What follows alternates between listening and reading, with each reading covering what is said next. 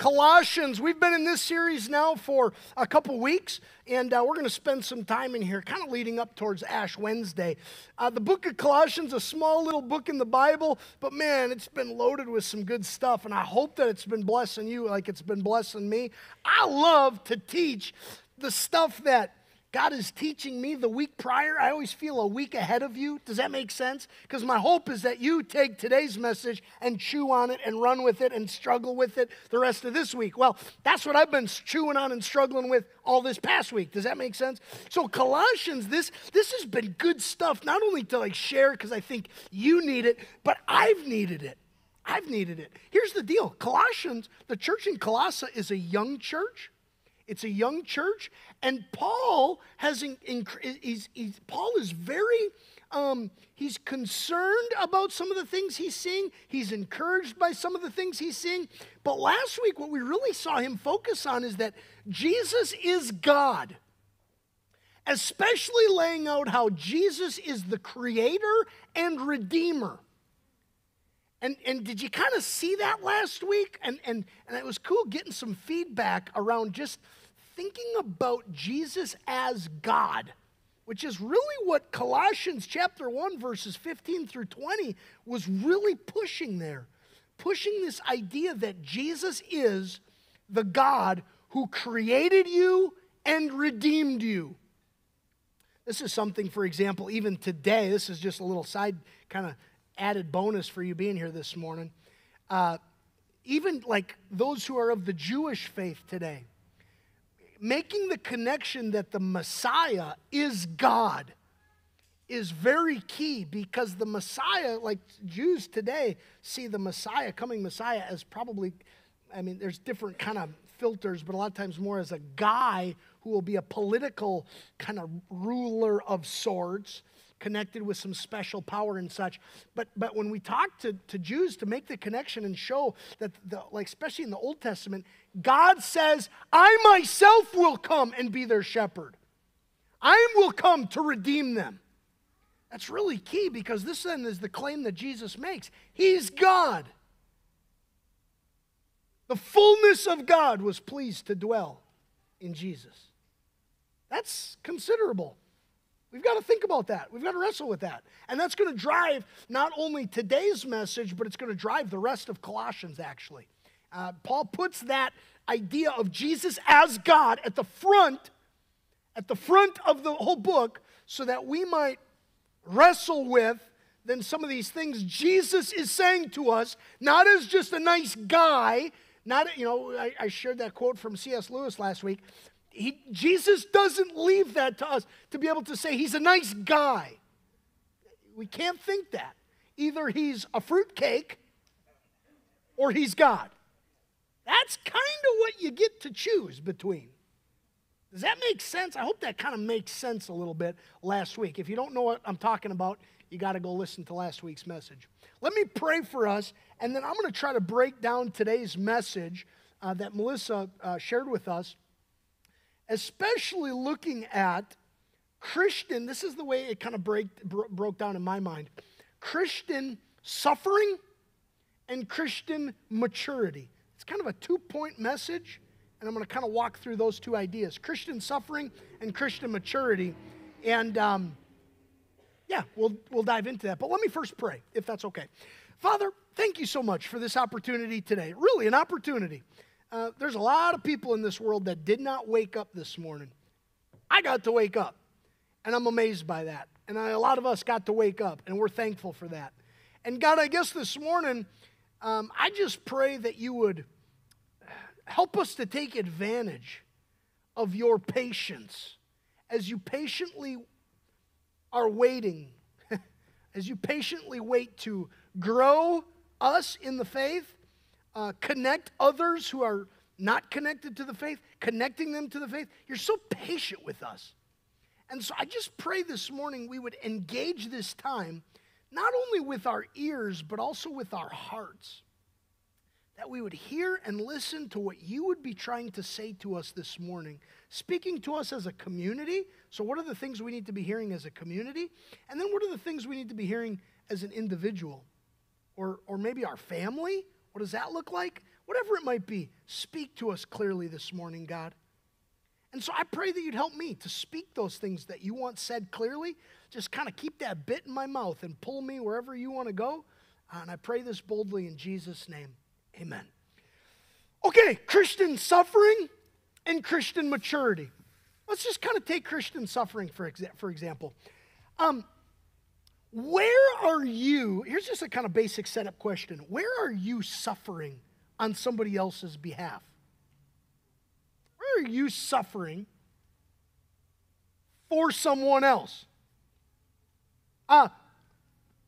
We don't sleep anymore because of a little baby who cries in the middle of the night. Okay, some of you maybe don't see it that funny, but here's the deal. When a baby wakes up and you've got to wake up to go do whatever you got to do, that's kind of a suffering on somebody else's behalf, right? Now, let's be honest, Jackie does that a lot more than I do. That's just the reality. But a suffering on behalf of somebody else. Do you suffer? Have you ever suffered for somebody? You ever pay somebody's bill? Any of you have teenagers? I mean, are you people alive this morning? Huh? You have a teenager? You have to ever suffer on their behalf, right? You're paying the bill and they're having all the fun? Yeah. You have a coworker where you're doing all the work? Oh, now all of a sudden everybody's tuning in. Oh yeah, okay, this message is for me. Okay, yeah. Yeah. You're getting paid the same, but you're doing all the work. You have to suffer on behalf of somebody else or some, jackwagon boss or something, right? You ever have to suffer for someone else? It's interesting. Here's the text. Paul says, "Now I rejoice in my sufferings for your sake." Now I rejoice in my sufferings for your sake. And then a little bit later, actually 3 different Greek words are used here, but in verse 29, I don't have it on the screen, but he says, "For this I toil, struggling with all of this energy." And then again in verse 1 of chapter 2, "For I want you to know how great a struggle I have." And that's 3 different Greek words that have a suffering side to it, that has a struggle or competing side to it, like a competition, like I'm laboring, okay? And some of these words but it all kind of means the same idea of just struggle for you. Paul is saying here at the onset of this kind of message, he's saying, I am struggling. I am willing to suffer the things I'm suffering for you. So what is Paul suffering? Let's just ask that question. What's he suffering? Well, Paul is suffering a bunch of different things. Right off the bat, we hear in chapter 1, he says, I'm suffering he doesn't connect it to suffering, but there's a little bit of conjecture in here, okay? There's a little bit of conjecture, but I want you to follow this line of thinking. Early on, chapter 1, he says, when I heard about you guys, we've been praying like crazy for you. We've been praying like crazy. Have you ever prayed where prayer has become a kind of suffering? See, if you said one little prayer for something, that's not suffering. But when you've been praying for 3 decades for something, and you're on your knees every night for that person, or for that particular situation, or for that whatever, see, all of a sudden, and Paul says early on here in Colossians, he says, man, I've been praying for you guys. I'm praying like crazy for you guys. He's suffering that. There's a kind of suffering that's happening there, a kind of suffering that he's having to undergo as he's suffering for them. What else does he suffer? Well, one thing, he's in prison. He's actually in prison at this time of this writing. So, and listen, he's not in prison because he shot a guy, right? He's in prison for the gospel.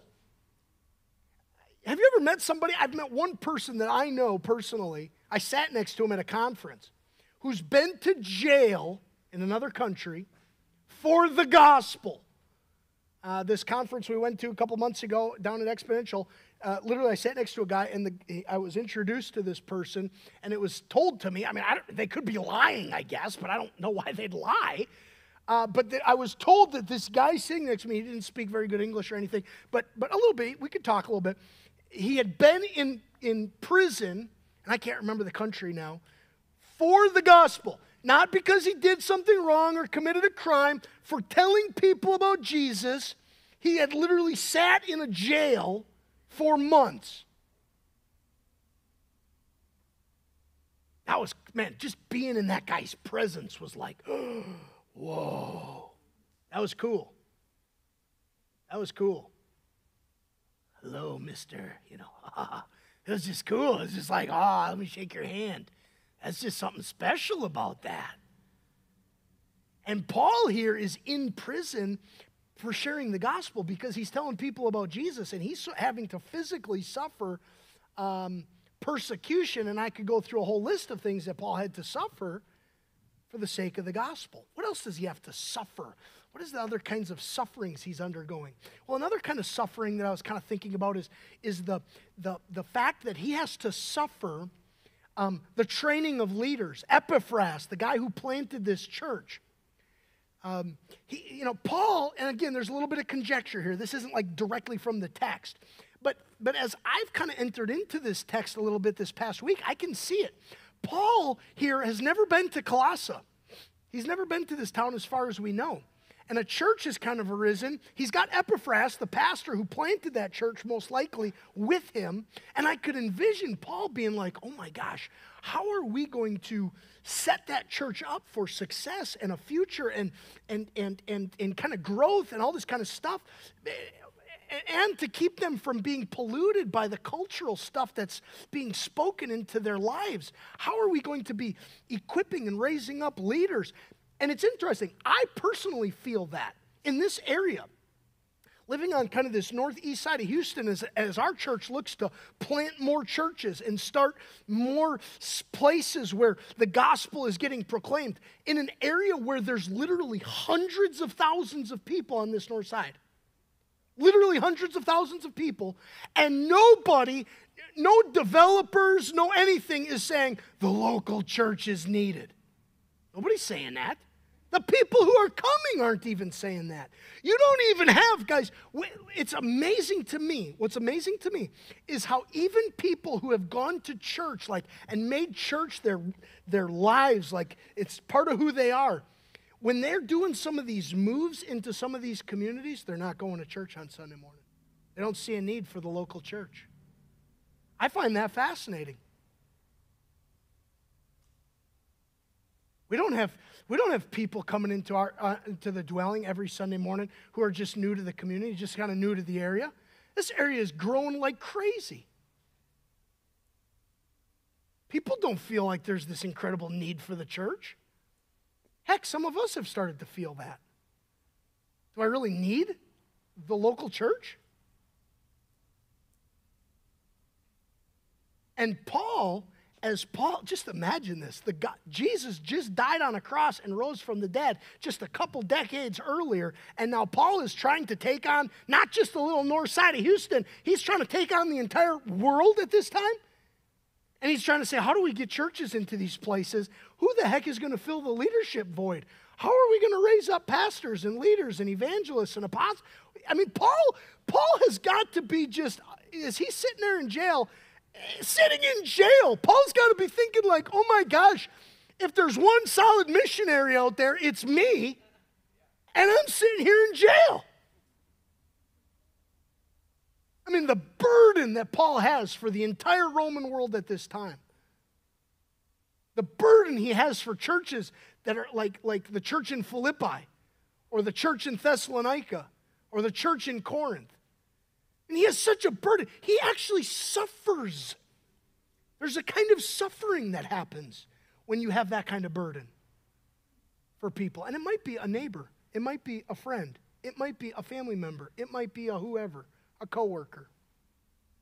You ever feel burdened? Do you ever suffer some of those things? Could be cultural suffering. As he sees a culture that's speaking into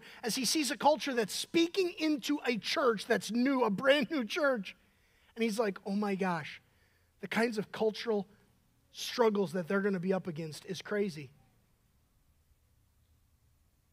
I mean, Gnosticism is a big deal. I shared about this a couple weeks ago when I set up the church in Colossae. This is a real struggle that's going on at this time, and it's not like full blown like you see in the third, fourth century and stuff. But it's creeping in already into the local church where special revelation is needed, more knowledge is needed.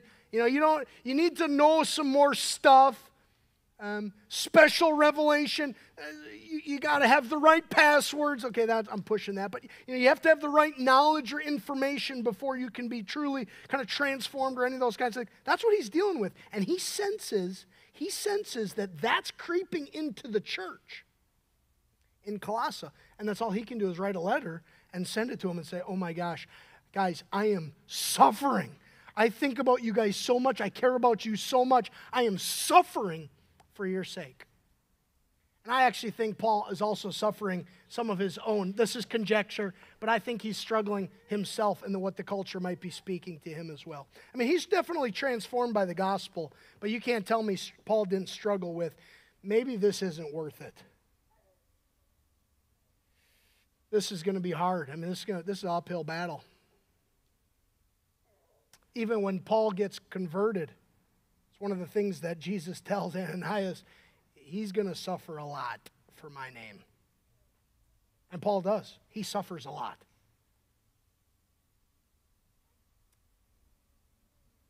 See, the Christian life is when we're Christians, guys, we will suffer. And in fact, and I want to show this to you, there's a connection in this to our baptism. Go to, and I screwed this up with where I wanted, but I want to start with Colossians 2, verse 12. I want you to just see this quickly, okay? Look at this. Colossians 2, verse 12. Having been buried with him in baptism, in which you were also raised with him through faith in the powerful working of God who raised him from the dead. Now just follow me here for a second. When we're baptized into Christ's death. This comes out in Romans chapter 6 really clearly too. Look at, I don't have it on the screen, but I have to share this with you. Galatians 2 verse 20. Listen to this. This is Paul saying this again. I have been crucified with Christ. It is no longer I who live, but Christ who lives in me. And the life I now live in the flesh, I live by faith in the Son of God who loved me and gave himself for me. I have been crucified with Christ. In my baptism, I'm buried with Christ. Now just follow me here. Colossians chapter 1, verse 18. Jesus specifically says here, or Paul says specifically, that Jesus is the head of the church, right? He's the head of the church. And then, okay, just keep these things together. Now let me say this. In Acts chapter 9, when the apostle Paul gets converted, his name was Saul, he gets converted to Paul. I want you to see this. I want you to see what Jesus says to Paul on the road to Damascus, okay? Acts chapter 9, verse 4 and 5.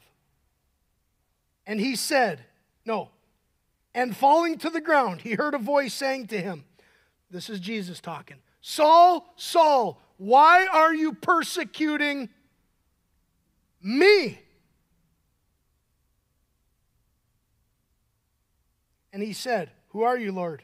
And he said, I am Jesus, whom you are persecuting. Now that's fascinating. Why doesn't Jesus say, Saul, Saul, why are you persecuting the church?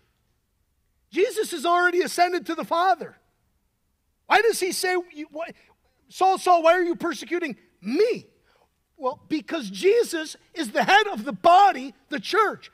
And so when the church is persecuted, Christ is persecuted. And Jesus himself makes the connection. Do you see that? When you suffer, Christ suffers. Saul, Saul, why are you persecuting me? He's the head of the body. All I'm doing is saying this. That's all I'm doing in that little 2-minute segment. All I'm doing is saying, as Christians, we will suffer. Various kinds of trials, Peter says. Various trials. I had somebody this morning come up to me and say, man, I don't know if I've ever suffered. Well, I like the thinking there. That's really good thinking because there's various trials. Yeah, when I'm suffering by having to get on my knees and pray, I'm not suffering in the same way that the guy over in some prison who shared the gospel with somebody and is now sitting in prison is having to suffer. I get that. And that's fair enough. And we've got to keep our suffering in perspective. Maybe sometimes it's just an inconvenience. Fair enough? Some churches that'd be an amen, but that's okay. So what are the kinds of trials that we will suffer? What are the kinds of things we might suffer? Well, let's talk about a couple of those things. One thing you might suffer is demonic attack, spiritual attack. Some of you have wrestled with this, and you know exactly what I'm talking about, where demonic stuff has attacked you, and you've experienced that, you felt that, you know that to be true. You've maybe said things even like, man, how do I shake these demons out of me? How do I shake this away from me? You have been under spiritual demonic attack. That's the kind of suffering that sometimes we have to undergo. The world and its suffering. So sometimes you have to suffer because we live in a broken world. And so when you open the news up and you see all the garbage that's there, sometimes we're suffering because our world is broken. There's wars, there's rumors of wars. Well, you're like, I didn't do that. That's not me. Well, sometimes we suffer because of the consequences of just being and living in a broken world. Or our cultures and its teachings, or our culture and the way it thinks about things, and the consequences that come from those decisions. Sometimes we have to experience, or we have to suffer then what that looks like. So maybe you put a guard on your internet and you're like, man, I never made a choice to put crap on the internet. Well, sometimes you have to suffer what that might look like to put a guard on your internet for your kids or your family or whatever it might be, because you're suffering the crap of other people. But suffering isn't just from outside. Sometimes we suffer the stuff from the inside. So sometimes it's demonic, sometimes it's the world, sometimes it's our own heart. So sometimes our choices can lead to consequences that we have to suffer, right? I mean, I think of the choices that I've made in my past, and listen, those things are forgiven, but I still have to face the consequences that come from those things, and I still might have to even suffer with those consequences, right? I mean, there should be a lot of amens on that one, only because I know you experienced that one. And you've even thought about that one, because you know that. And then there's suffering for others. And this is, there's probably even more suffering that we could talk about. Those are the three that jumped out at me. And then I want to talk just a little bit about this more. This idea of suffering for the sake of others, or struggling for the sake of others. It seems like Paul is saying here, listen guys, I want you to listen to what I'm saying to you, because I'm actually struggling on your behalf. So where are you called to maybe struggle on somebody's behalf? Do you pray? Do you pray that a coworker would come to faith? Do you suffer that?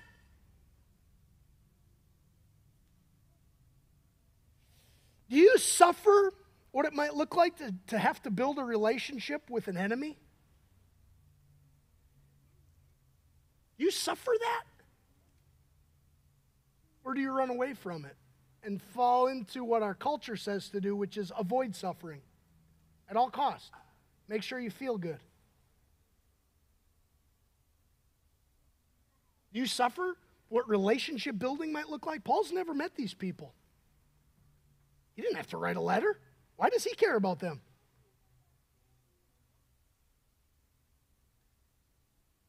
I don't even want to get to know my neighbor. I don't even want to get to know my coworker. I don't want to do the kind of work that it would take to make that happen. Do you suffer any of those things? What does suffering on behalf of someone else look like?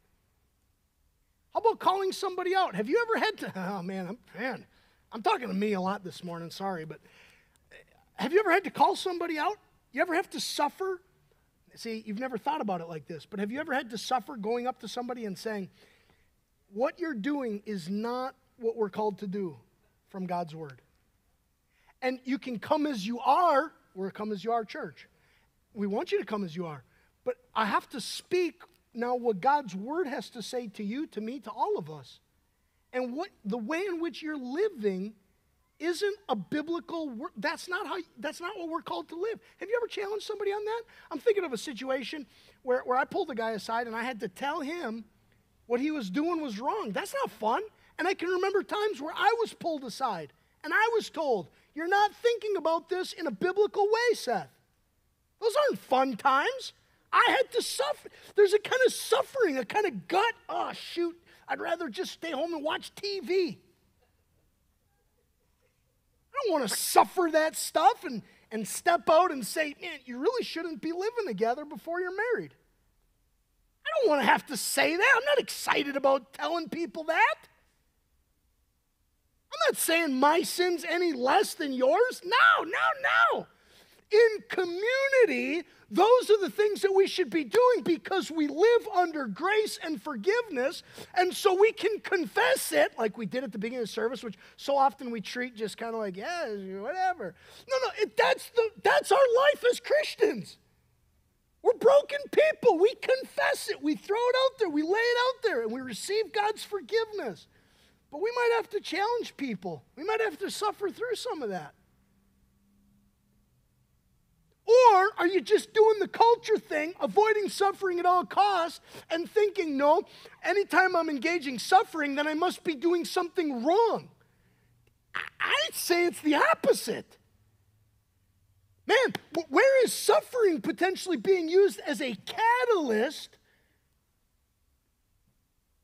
for God to be working? Look at what Paul says. You missed it the first time it was read. Now I rejoice in my sufferings for your sake. Has that so far, have you been spoken to by our culture so much that that's receded from your mind? See, one of my concerns is that here in the West, we don't have a good idea of what suffering really is. And I actually think if you study the past 2,000 years of what Christians have had to endure, it concerns me how little we're willing to suffer. And I wonder if I'm speaking even to myself here. How little are we willing to suffer? So, okay, I was struggling with whether or not to go here or not, but let me just go here for a second. So somebody that's born with a particular tendency, let's say, to change their gender. Let me just get really specific. Now, I'll be honest with you. In something like that, in a situation like that, that is an incredible struggle for that person. Incredible. And that is not a suffering that I have to undergo. Seth Kunze does not struggle with that. I have zero struggle with that. This particular person does have a struggle with that. That is so hard. So what does it look like to suffer that? What does it look like to come around somebody and help them suffer that? We don't even know what we're talking about today because of how much we don't suffer. Do you see what I'm kind of trying to say? That's just really real. That's a particular situation that I know about where the person is really struggling. This is a Christian person. They're a Christian.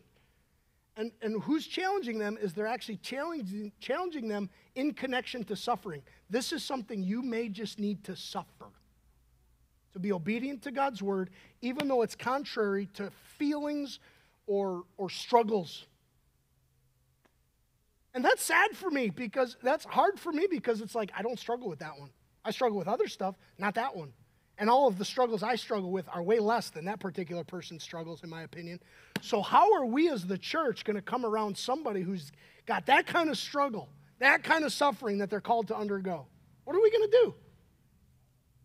Yeah, love them, walk with them, of course.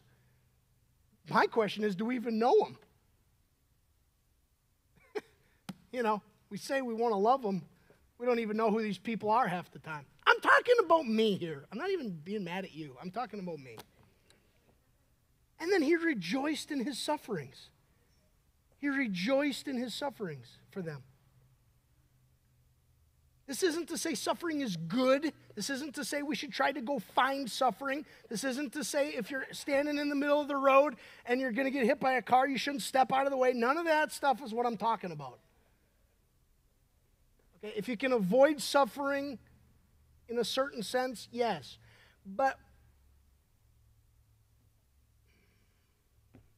in another sense, I think sometimes we're called into it. Jesus says, take up your cross and follow me. Jesus says stuff like, they're going to hate you. But remember, it's not because they hated you first, they hated me first. Jesus says this is all through Scripture. God's people are going to suffer.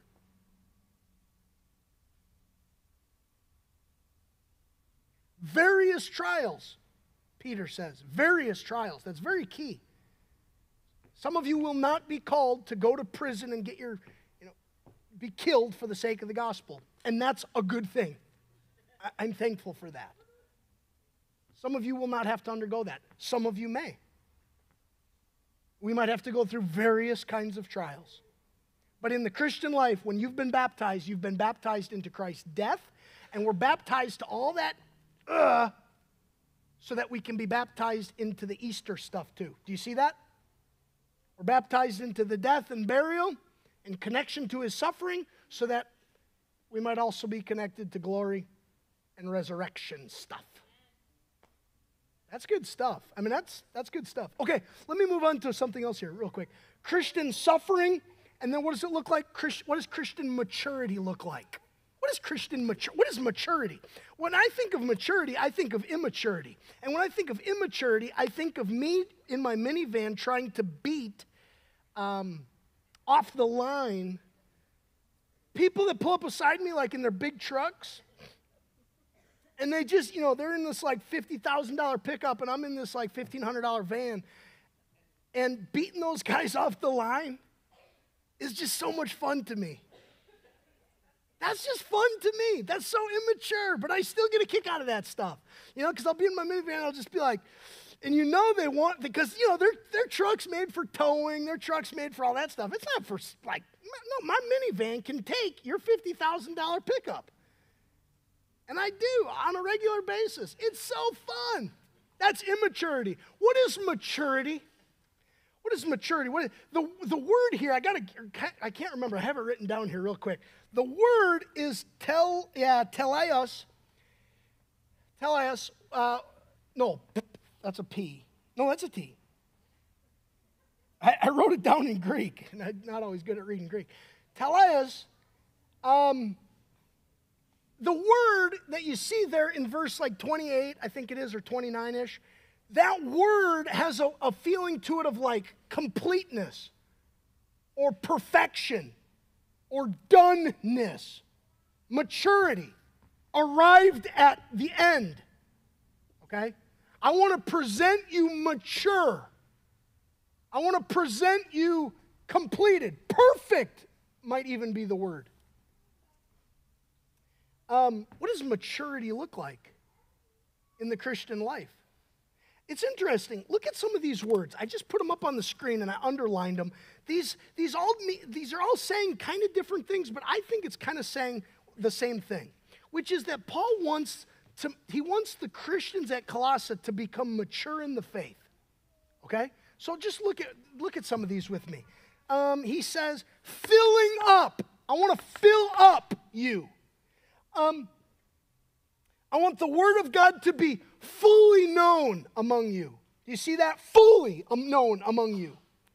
I want I want to talk about the riches of the glory. It kind of is a switch in analogy there, but riches. I want you to see how wealthy and rich of the glory. I want to present everyone mature, which is interesting because back in Colossians 1, it talks about Jesus presenting us holy. And it's amazing that Jesus brings us into this ability to present people mature in the faith. Reach all the riches of full assurance. Do you see that up there? All the treasures of wisdom and knowledge. Notice that. All the treasures of wisdom and knowledge. See, as I look at that, I think to myself, this is Paul saying, I want you to know the fullness, the allness, the richness, the wealthness, the maturityness, the completeness, the perfectionist. I want you to have it all. What is that? What is that? See, that's what we're all kind of waiting for, I think, as we're growing in our faith. Or we're like, okay, when have I arrived? When do I get there? What does mature Christianity look like? And then look at, now this is going to just kind of annoy some of you. This will annoy you. Look at verse 27. To them God chose to make known how great among the Gentiles are the riches of the glory of this mystery, which is Christ in you. And then, chapter 2, verse 2, that their hearts may be encouraged, being knit together in love, to reach all the riches of full assurance of understanding, and the incredible knowledge of God's mystery,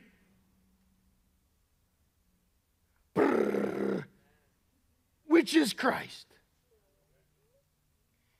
It's Christ at the start, it's Christ in the middle, and it's Christ at the end.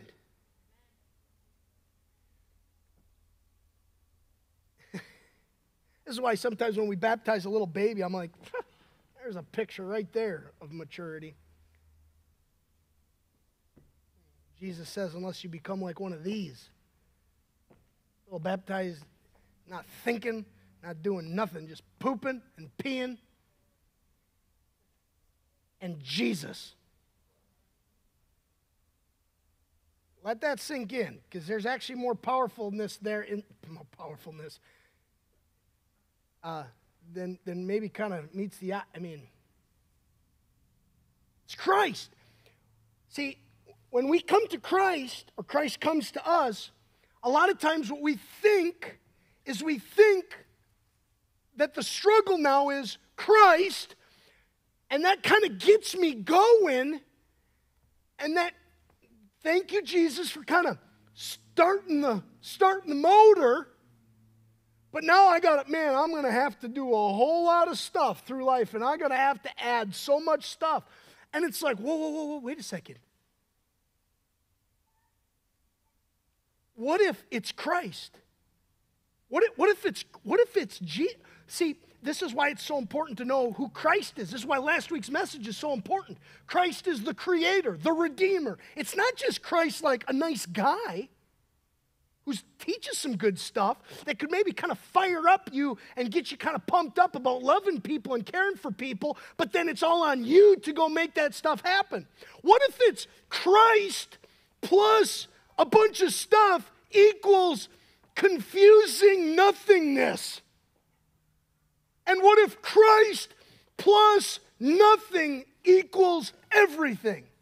What if that's it?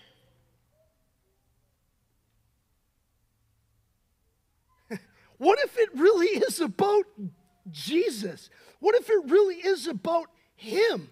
What if it, see, the Gnostics at this time, and Gnosticism as it was kind of, is it's working its way into the church, which we're going to pick up on over the next couple weeks.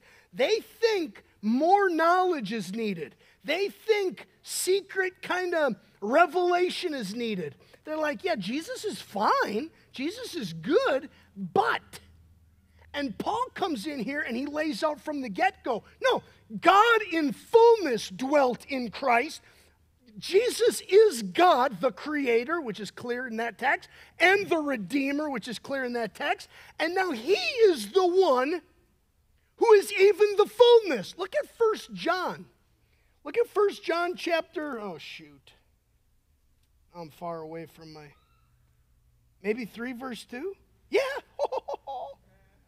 Look at this.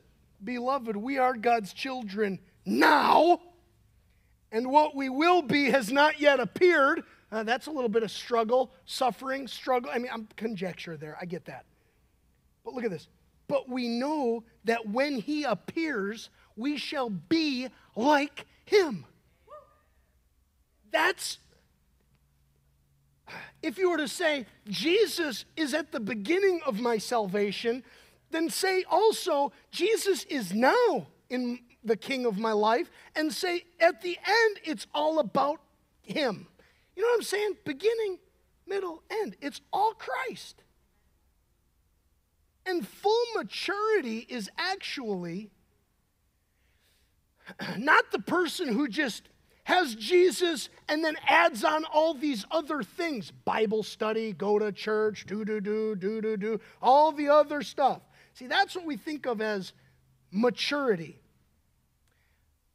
Maturity is actually Christ and him directing you.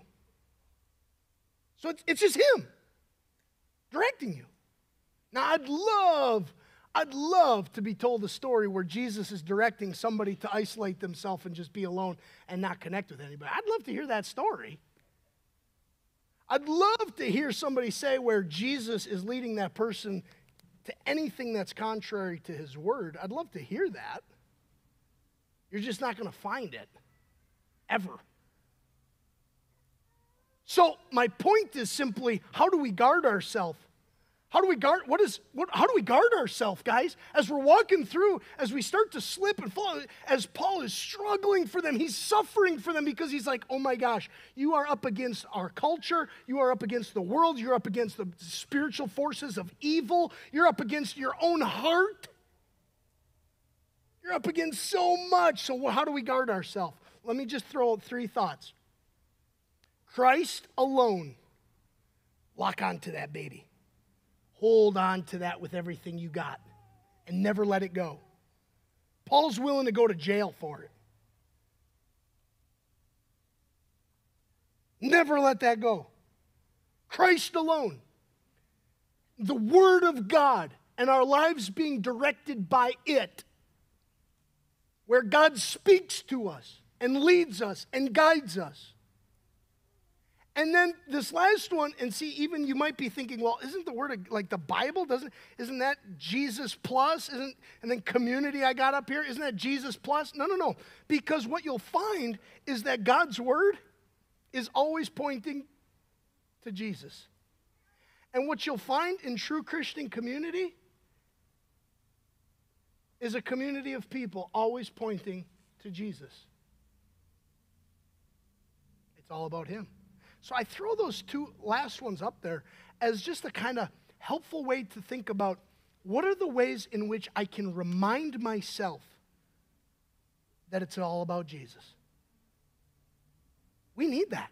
As we walk through life, we have to have places where we are reminding ourselves, and I'd encourage you to do it every single day. When you wake up in the morning, the kinds of things like, I am a child of God.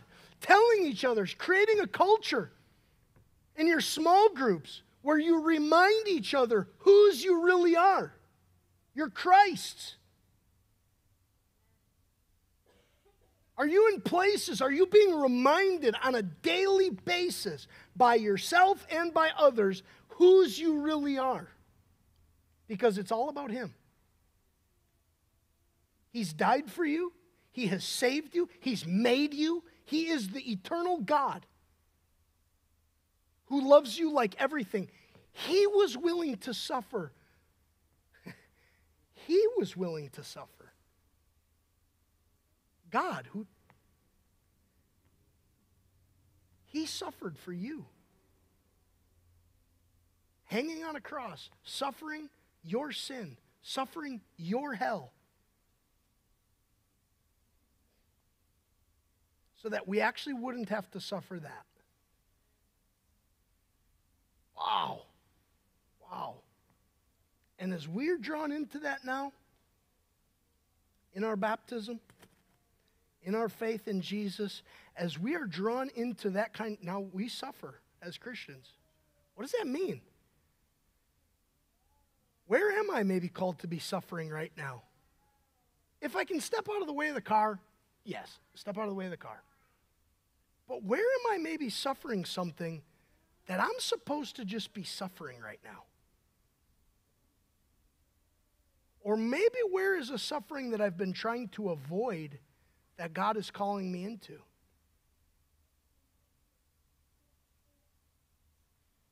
And maybe full maturity isn't so much about adding things, but what if maturity is actually walking through life putting to death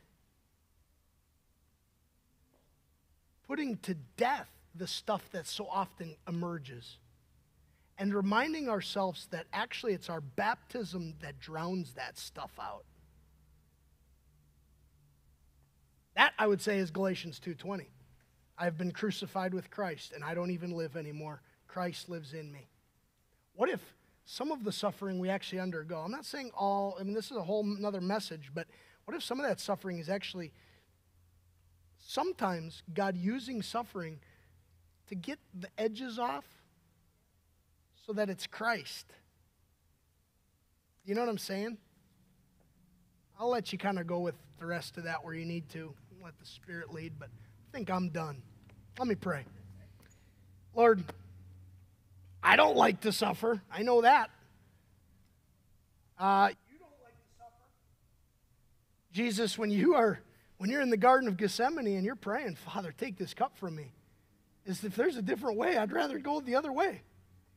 And sometimes, Father, you say, just like you said to Jesus, you say, no, this is the way. God, this is a hard message because what's so hard is sometimes it'd be easier to just not do what you want.